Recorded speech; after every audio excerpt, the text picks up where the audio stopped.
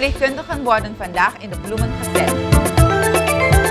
Kleine opkomst bij protestactie. En Jair sprint naar Tokio 2020.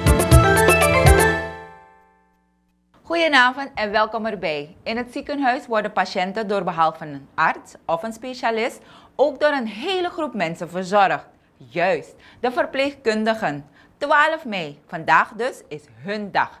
De Internationale Dag van Verpleegkundigen. Overal in de wereld worden de broeders en zusters in de bloemetjes gezet. Ook bij het Diakonessen Ziekenhuis.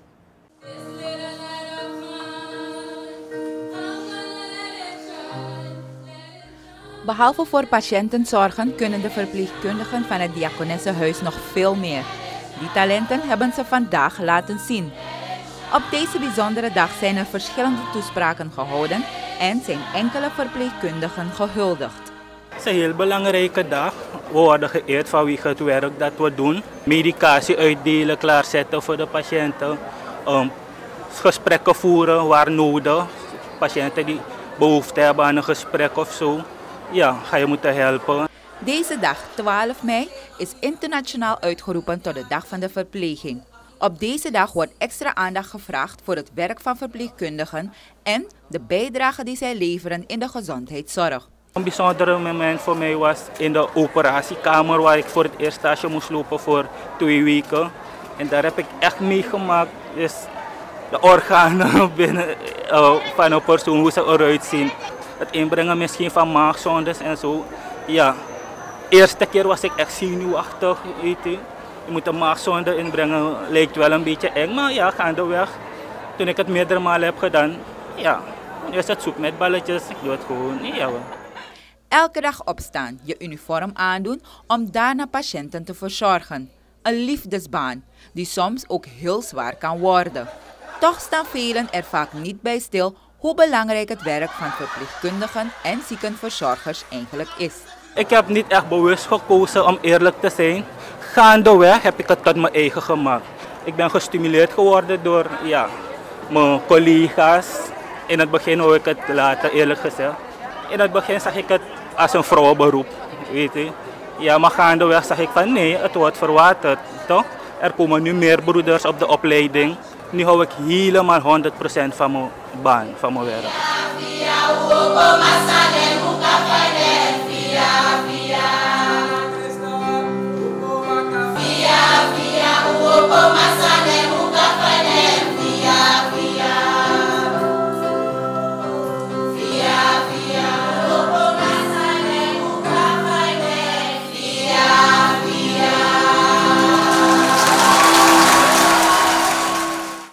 Maakt niet uit welke baan je zoekt, belangrijk is dat je ervan moet houden. Verpleegkundigen en ziekenverzorgers moeten weten hoe zij met patiënten om moeten gaan. En dat zijn er een aantal, want iedereen is anders. In tegenstelling tot de vorige protestacties was het vandaag minder druk op het Kerkplein. En dit hadden de trekkers Maisha, Brian en Curtis verwacht. Wij moeten hard werken, nog een baan nemen, de criminaliteit ingaan, hustle-meids worden, alleen om rond te komen zodat je kinderen kan voeden. En deze mensen genieten gewoon. Sorry, maar dat is niet de regering waarvoor ik vind dat wij moeten strijden en waar we respect voor moeten hebben. De opkomst is vandaag veel minder dan die van de vorige acties. Dat verwachten de 3 trekkers al, want de vakbonden die ook mee zouden doen, hebben afgezegd. Zij willen zich namelijk voorbereiden op de protestloop die morgen in het district Nikeri wordt gehouden. Dat de ALS en de BVL niet meer meedoen omdat ze de herwaardering hebben gehad die ze wouden, dat snap ik. Dat de andere bonden niet meer meedoen, dat vind ik persoonlijk jammer. Maar ik begrijp hun standpunt wel. Dus het is geen sprake van verdeeldheid of zo. Het is misschien een meningsverschil, maar we gaan gewoon nog steeds samen verder in de strijd. We hadden sinds dinsdag, de flyer al op social media gezet en verspreid. En er zijn toch altijd wel mensen die toch in hun hoofd hadden van oké, we gaan hoe dan ook protesteren.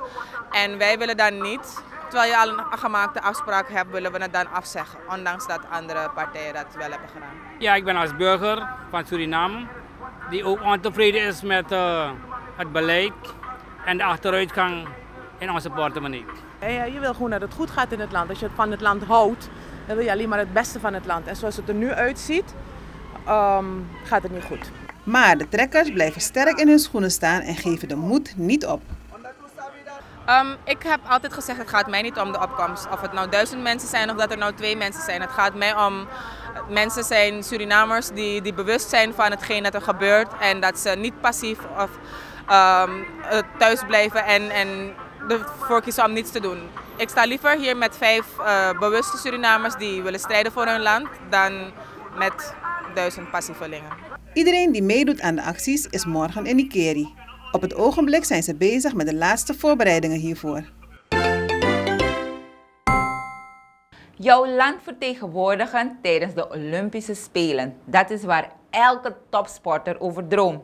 Ook Jair, Tjon en Va. Hij is wielrenner en wil graag Suriname vertegenwoordigen tijdens de Olympische Spelen die in 2020 gehouden worden in de Japanse hoofdstad Tokio. Maar daarvoor heeft hij geld nodig. De komende 2 jaar is het belangrijkste. En dan gaat het om de totale begeleiding, los van de fysieke trainingen die hij al wil doen. De stichting Sprint to Tokyo is speciaal opgericht om Jair te helpen zijn Olympische droom waar te maken. Vandaag mocht Jair kennismaken met de samenleving tijdens de launch van deze stichting. Hij vertelde over zichzelf, zijn liefde voor de wielrensport en wat hij allemaal nodig heeft om voor Suriname uit te komen tijdens de Olympische Spelen in 2020. Sinds ik begon, sinds ik merkte dat ik goed was in wielrennen, heb ik altijd gewild om naar de Olympische Spelen te gaan. En ja, dus langzamerhand dan hebben we daaraan gewerkt. Dus ja. Jair woont en traint in Amerika. Voor een succesvolle gang naar Tokio heeft hij nog heel veel nodig. Hij moet onder andere trainen onder begeleiding van een gekwalificeerde trainer, toegang hebben tot een wielrenbaan en goede krachttrainingfaciliteiten. Dit kost enorm veel geld. Stichting Sprint to Tokyo hoopt dat het Surinaams bedrijfsleven en organisaties en de burgers allemaal hier een bijdrage aan kunnen leveren. De kosten die zijn bevestigd aan het wielrennen zijn je materiaal, voeding, hoe noem je het, reizen naar alle wedstrijden. Je moet verzekering betalen, je moet het zijn een heleboel onkosten die worden gemaakt. Zoals eerder gezegd willen we Suriname op de kaart zetten door het hoogste doel op de Olympische Spelen van 2020 in Tokio te behalen. En het is een traject dat, zeg maar, behalve de inzet van de wielrenner, want je moet natuurlijk het talent en de discipline en dergelijke hebben om daar te komen. Maar daarnaast is er heel veel geld nodig om dat te kunnen. En wij hopen dat, zeg maar, we de boodschap en het draagvlak vooral kunnen overbrengen naar het Surinaams bedrijfsleven en de rest van de Surinaamse gemeenschap. En laten we vooral vasthouden wat de coach in Apeldoorn zei. Ik denk dat de mensen in Suriname niet beseffen dat ze een juweel bezitten die zo door iemand gestolen kan worden. Laten wij ons heel goed realiseren dat wij wel weten dat we een juweel hebben en dat hij natuurlijk door ons gesteund wordt. En wij zijn hem heel dankbaar dat hij Suriname straks op de kaart zal zetten. Jair voelt zich lekkerder om onder zijn eigen vlag, de Surinaamse vlag, medailles te halen. Hij zit in de top 20 van de wereld en daar heeft hij heel hard voor gewerkt. Hij staat nu op de 11e plaats op de UCI wereldranglijst met een tijd van 9,65 seconden op de 200 baan sprint. Het voelt goed aan om 11e te zijn. Ik ben weliswaar van de 9e plaats naar de 11e gezakt. Mijn goal voor het eind van het jaar van 2016 was om in de top 20 te zijn. En dus ja, het is me gelukt. En beter dan ik had verwacht, want ik was 9e in januari, februari en nu 11e. In Tokio is het doel om een gouden medaille te halen. En ja, dus daarvoor werken we nu. Jair heeft ongeveer 3 jaar de tijd om genoeg geld op te halen en zich voor te bereiden voor Tokio 2020. Dat lijkt ver weg, hè? Maar vergis je niet, de tijd gaat sneller dan je denkt. En de 10 minuten zijn ook alweer om. Fijn weekend en tot maandag. Bye bye! Jeugd.